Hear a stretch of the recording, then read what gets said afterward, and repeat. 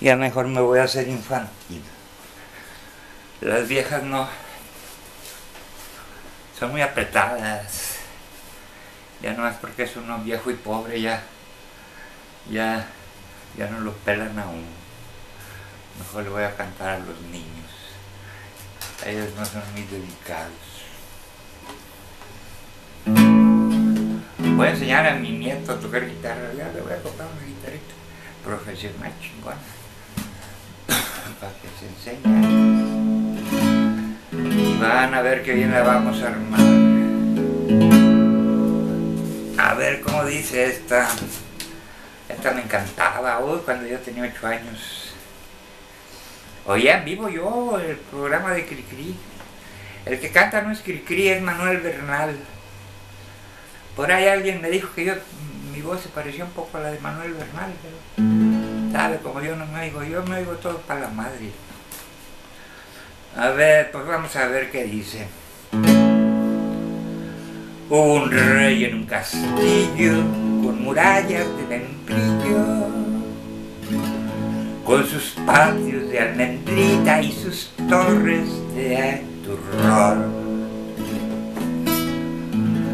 Y era el rey de chocolate con nariz de cacahuate, y a pesar de ser tan dulce, tenía amargo el corazón. Me encanta este cambio de tono. La princesa Caramelo no quería vivir con él, pues al rey en vez de pelo le brotaba pura miel.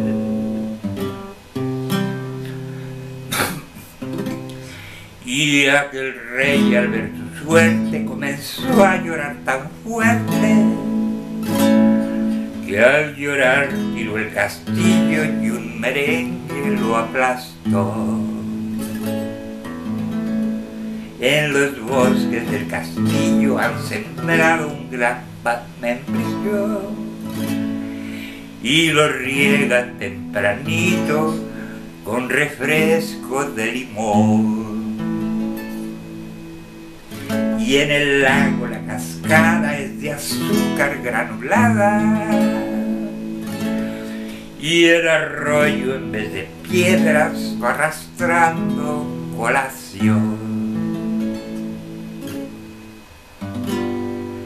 La princesa Caramelo a su paje Pirulí le mandó con el monarca a decir por fin que sí. El marqués del Piloncillo, mayordomo del castillo,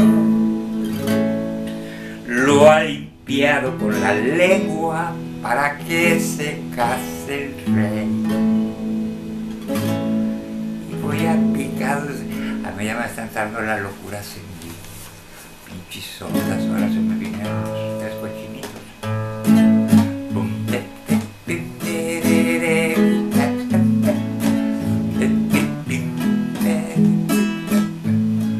Tres cochinitos que están en la cama, muchos besitos les dio su mamá, y los contentos ya están con pijama para ponerse pronto a soñar. Y uno soñaba que era rey, y en el momento quiso un pastel, y su ministro mandó traer 500 pasteles nomás para él. Pum bepe, pum bepe, bepe, bepe, bepe, bepe. Y otro soñaba en navegar,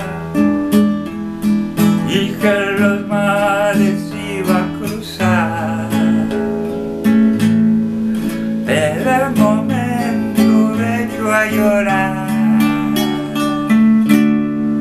se cayó de la cama y se puso a llorar.